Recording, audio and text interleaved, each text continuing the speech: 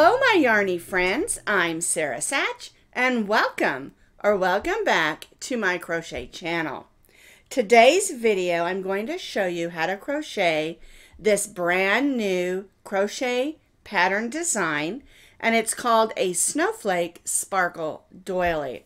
Now, don't panic if you don't have sparkle yarns. You don't have to use sparkle yarns, and as a matter of fact, on today's demo, I'm not going to use any sparkle yarns. I decided to do the snowflake in the center and then use a couple of different colors of Christmas and then end with the white. It was just my choices and the yarns that I had. And we'll talk more about yarns in just a minute. Now this doily measures approximately 12 by 12, so it's the perfect size if you want to make these up and use them as placemats or put a candle in the center, bowl of candy, or just display them out in a beautiful fashion. I think they're absolutely stunning, but you're going to find out it's a really easy pattern, and I love snowflakes. Now you can find this complete pattern with pictures on my blog, and as always, I'll put that blog link down in the notes underneath this video in that description box. Okay, let's talk yarns. Now the yarns that I used were all medium weight number 4 yarns, and I love to do doilies with medium weight number 4 yarns. You can still make a lacy, beautiful doily, but it's a little bit more substantial, and it seems like it goes through the wash really well. This sparkle yarn here is I Love This Yarn from Hobby Lobby. And you can get sparkle yarns from Lion Brand. You can also get it from Red Heart Sparkle. I think Red Heart with Love has a sparkle as well. And then also Joann's, their brand, has a sparkle yarn as well. But you don't have to use sparkle or metallic yarns. For today's demonstration, I'm going to be using this powder blue and this off-white. And this is all from I Love This Yarn, just your basic Hobby Lobby medium weight number 4 acrylic yarn. You can also make this in cotton if you prefer. And doilies look nice stitched up in cotton. I think some of the softer cottons look really nice with it. So there's lots of choices there for yarns. Get in your yarn stash, see what you can come up with. You're going to need a total for the whole doily of about 3 ounces. That's probably going just a little bit high, but I want to make sure you have enough to get it done. We're going to be stitching with our eye hook today, which is a 5.5 millimeter crochet hook. You need a needle for weaving in ends and a pair of scissors. All right, let's get started. I'm starting with my off-white color because that's the center of the snowflake. So we're going to start with our slip knot and chain 5. Now we're going to join this chain 5 into a circle. So put the tail of yarn over your hook and pull it through. Then we'll snug that down and tie a knot. That's called a stay knot. Now if you would prefer to use a magic circle or another method to make your circle, totally fine. All right, so I'm going to go in, pull up a loop, and chain 4. 1, 2, 3, 4. This counts as a double crochet, chain 1. Now we're going to stitch a double crochet, chain 1. And what we're going to do is stitch.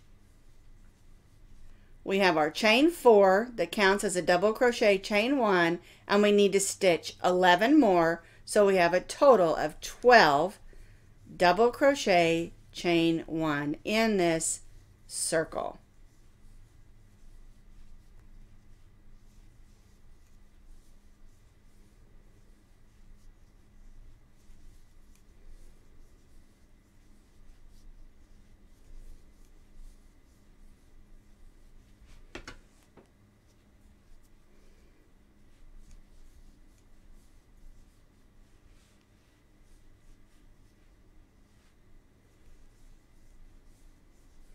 All right, let's see how many I've stitched. So here's our first one. 1, 2, 3, 4, 5, 6, 7, 8, 9, 10, 11, and 12. And remember that chain 4 counted as our first, and we stitched 11, so we have a total of 12. We're going to join to the third chain, 1, 2, 3 of that chain 4 with a slip stitch. All right, and now what we're going to do is we're going to slip stitch in the chain 1 space. So that we'll be stitching in that chain 1 space on the next row. All right, I'm going to snug that down a little bit because I want to turn this over. All right, so I've threaded that tail of yarn on my needle, and we're going to go ahead and weave this in and close up that hole. My thread back on my needle. There we go. Now it's okay if it has a small hole there because this is a doily, but I like to close it up. I think it looks much neater at the center of our snowflake. All right, make sure you get that nice and secure. Going back and forth and stitching through fibers. All right, then we'll clip that off. And so for row 1, we have 12 sets of double crochet, chain 1, then we joined to the third chain of our chain 4 and slip stitched in the first chain 1 space. All right, let's do row 2. So we've slip stitched in that chain 1 space and we're going to chain 3. Now we're going to double crochet in that same chain 1 space and chain 1. So it counts as a double crochet, chain 1 because our chain 3 counts as our first double crochet. So we'll go to our next chain 1 space and stitch 2 double crochets and chain 1. Then we'll go to the next chain 1 space and stitch 2 double crochets, chain 1. And we'll repeat this all the way around in each of the chain 1 spaces, stitching 2 double crochets, chain 1.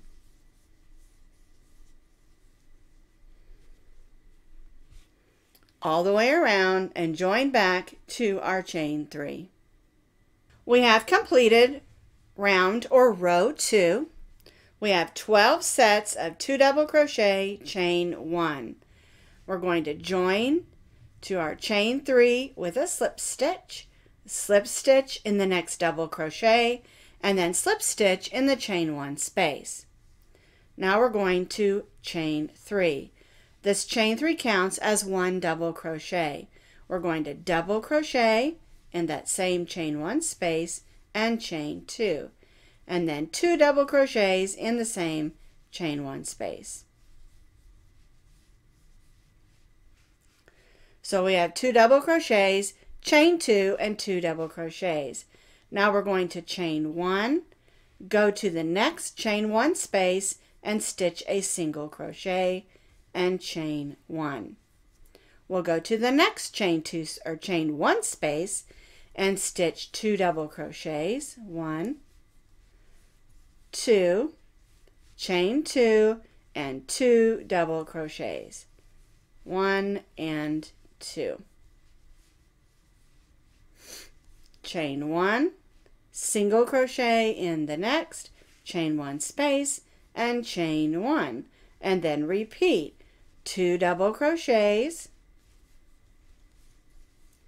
chain 2, and 2 double crochets in that chain 1 space,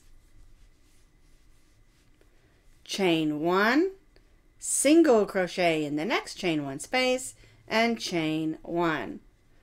And we'll repeat that 3 more times, so we'll have 6 points and 6 single crochets. So I completed row 3. Here's my last single crochet, chain 1. We're going to join to the chain 3 with a slip stitch in the next double crochet, and then slip stitch in our chain 2 space and chain 3. Now row 4 or round 4 is exactly the same as round 3. The only difference is we're going to be chaining 2 before and after our single crochet. So the corners will be the same. So double crochet, because our chain 3 counts as our first, chain 2 and 2 double crochets in that chain 2 space, chain 2, single crochet in the single crochet, and chain 2. Now we'll go to our next corner and stitch 2 double crochets. 1, 2, chain 2 and 2 double crochets.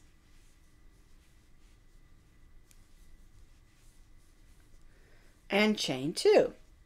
Then single crochet in the single crochet and chain 2.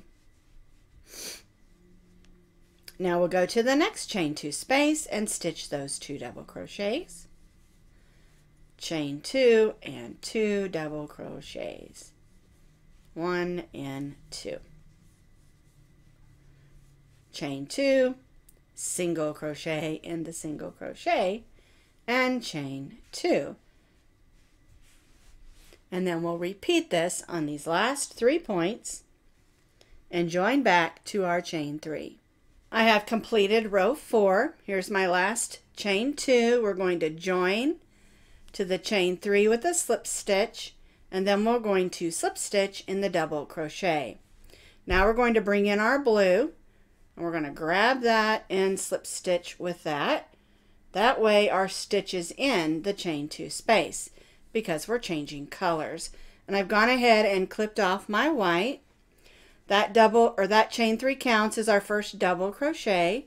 So I'm going to double crochet, chain 2 and double crochet just like we've done on the 2 previous rows.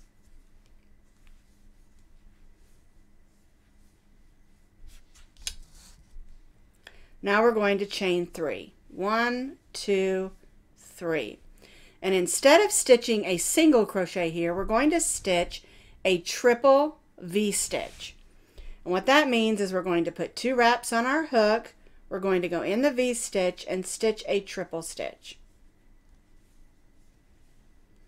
Now we're going to chain 1 and stitch another triple in that single crochet stitch. And that gets us a V-stitch that we stitched with triple stitches. And now we're going to chain 3, 1, 2, and 3, and go to our next chain 2 space and stitch those 2 double crochets, 1 and 2, chain 2 and 2 double crochets.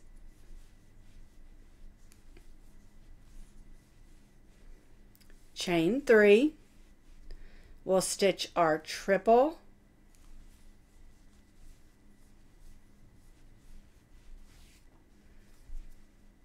chain 1 and another triple in that single crochet, and chain 3.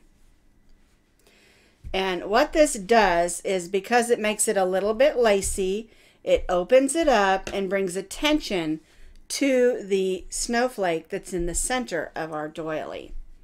All right, let's do that again. 2 double crochets, 1 and 2, chain 2 and 2 double crochets.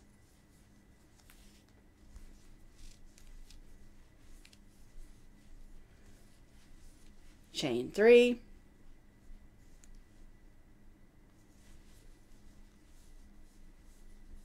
triple, chain 1 and triple in the single crochet, and chain 3.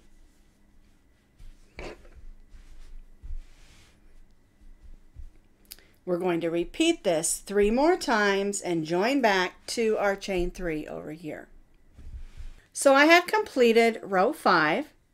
We have 6 points that have 2 double crochet, chain 2, 2 double crochet, chain 3, and then we have our triple, chain 1, triple, which is a triple V-stitch, and then chain 3 6 times in our blue. So here's my last chain 3. I'm going to join to my chain 3 with a slip stitch in my double crochet, and then slip stitch in the chain 2 space and chain 3. And that is the way that row 5 should look. Now let's do row 6. So the corner is going to be stitched the same, or the points. Chain 3 counts our first double crochet, chain 2 and 2 double crochets. 1 and 2. Now the side is stitched a little bit different. We're going to chain 1. We're going to stitch a regular double crochet V-stitch in this chain 3 space. So double crochet, chain 1, and double crochet. Then we'll stitch a chain 1 and stitch a regular V-stitch in our triple V-stitch.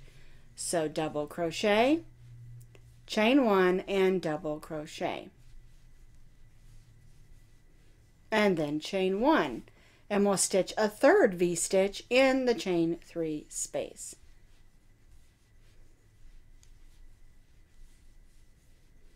And chain 1. So we stitched 3 V-stitches with chain 1s in between. Now we'll stitch to the next corner or point and stitch our 2 double crochets, chain 2 and 2 double crochets.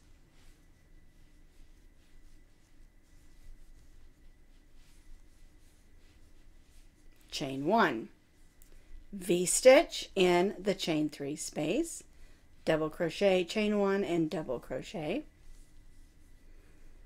Chain 1, V-stitch in the triple V-stitch, double crochet, chain 1, and double crochet. Chain 1 and V-stitch in the chain 3 space, double crochet, chain 1, and double crochet, and chain 1. And this is the way that row 6 is worked. The corners or points are the same, and then the sides we have a chain 1 V-stitch, chain 1 V-stitch, chain 1 V-stitch, and chain 1. And we'll repeat this on these other sides, and again join back to our chain 3. So I have completed row 6. Here's my last chain 1. We're going to join to the chain 3 with a slip stitch. Again, slip stitch in our double crochet, and then slip stitch in our chain 1 space. Now, on the other doily, I changed from red to green. I'm going to change back to my white. So I'm going to go ahead and cut my yarn, and I'm going to bring in my white, but I want it to be in that chain 1 space. So I'm going to take out that last slip stitch, put my hook in and grab that white, and then I can chain 3 with that white. All right, so we've chained 3. We're going to double crochet, chain 2, just like we've been doing for our points or corners.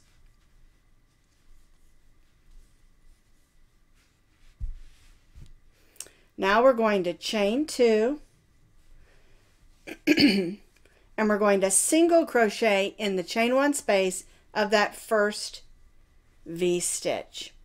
Then we'll chain 2, and the center one we're going to stitch a point. So it's going to be 2 double crochets, 1, 2, chain 2, and 2 double crochets in that V-stitch.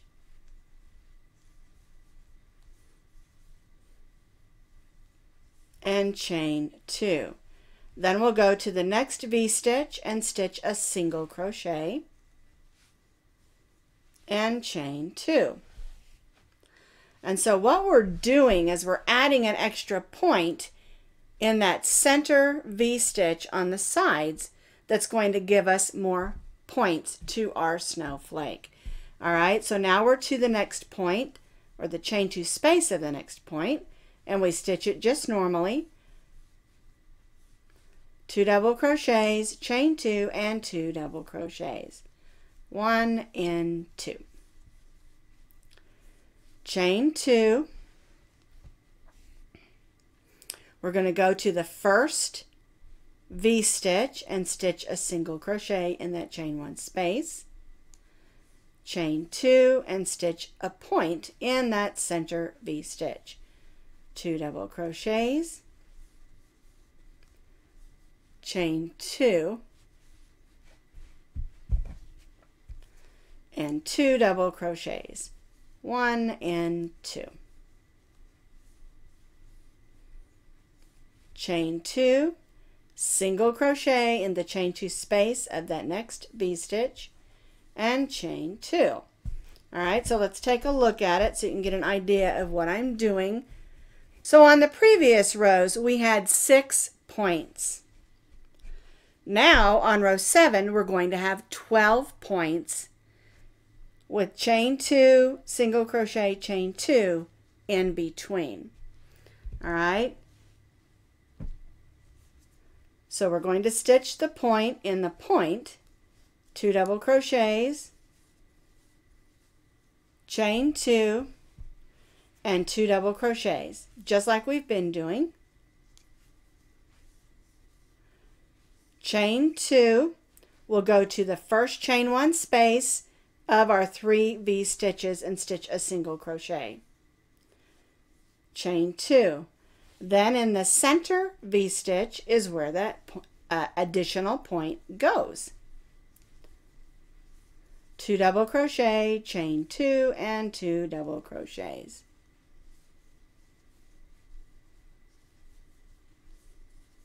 And chain 2.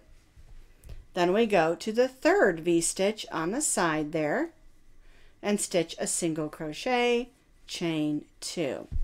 All right, my mat is sliding a little bit. And so we're adding a point in between each of the points, making our snowflake open up even more. So we'll repeat this on these last 3 sides and join back to our chain 3. So I have completed row 7. So now we have 12 points. 1, 2, 3, 4, 5, 6, 7, 8, 9, 10, 11, 12 points with 12 single crochets in between. So again, we're going to join to our chain 3 with a slip stitch in the next stitch, and then slip stitch in that chain 2 space, and chain 3. Now we're ready for row 8. And row 8 is pretty much the same as row 7. The only difference is we'll be chaining 3 before and after our single crochet. So again, our chain 3 counts as our first double crochet. We're going to double crochet, chain 2, and double crochet in the chain 2 space of each of our points. We're going to chain 3, single crochet in the single crochet, and chain 3. Then that brings us to our next point, and we'll stitch 2 double crochets, chain 2, and 2 double crochets.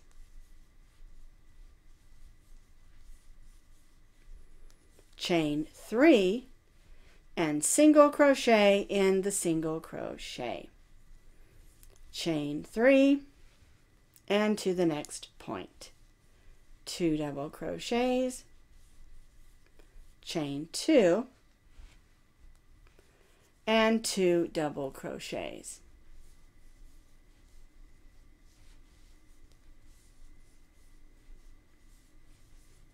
Chain 3, single crochet in the single crochet, and chain 3. So it's really simple.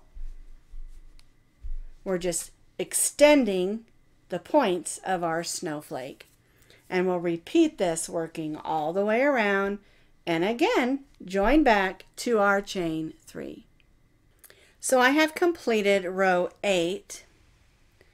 We joined to our chain 3, we slip stitched in the double crochet and then slip stitched in the chain 1 space.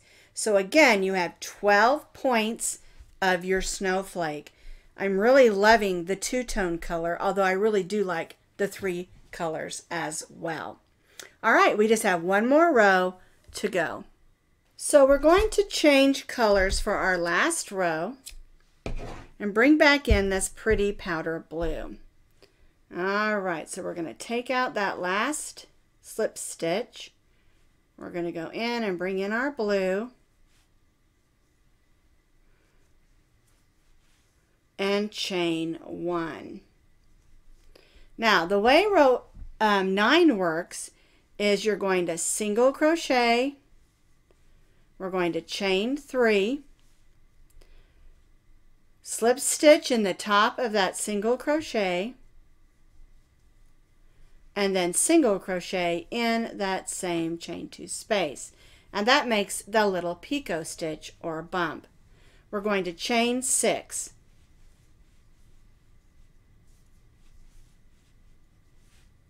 Now we're going to go to the single crochet and stitch a single crochet.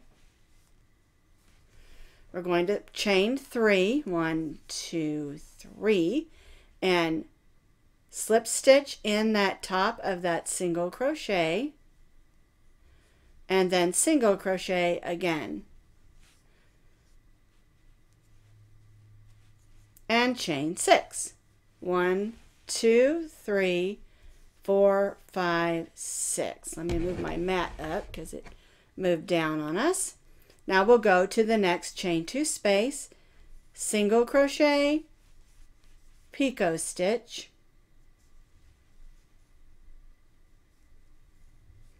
and single crochet and chain 6. 2, 3, 4, 5, 6. And this gives us this sort of lacy edge, and these picot stitches gives us those nice little bumps, and it just gives it just a fun and simple edge. So single crochet, and we picot by 1, 2, 3 chains and slip stitch in the top of that single crochet, and then single crochet again, and chain 6. 1, 2, 3, 4, 5, 6, and it moves along nice and quickly for this last row.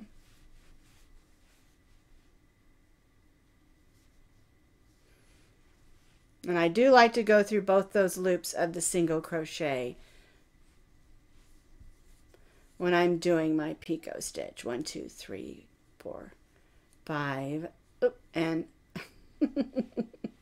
get in there, and 6. All right, so that's the way row 8 is done, our last row, and we'll repeat this working all the way around our snowflake and join back to our first single crochet. So I have completed row 9 with those fun picot stitches, and I think it really adds a nice lacy effect to the edge. So here's my last chain 6. We're going to join to the first single crochet with a slip stitch. Let's make our loop a little bit big so we can go in and grab that loop and pull it to the back so we can tie off to the back.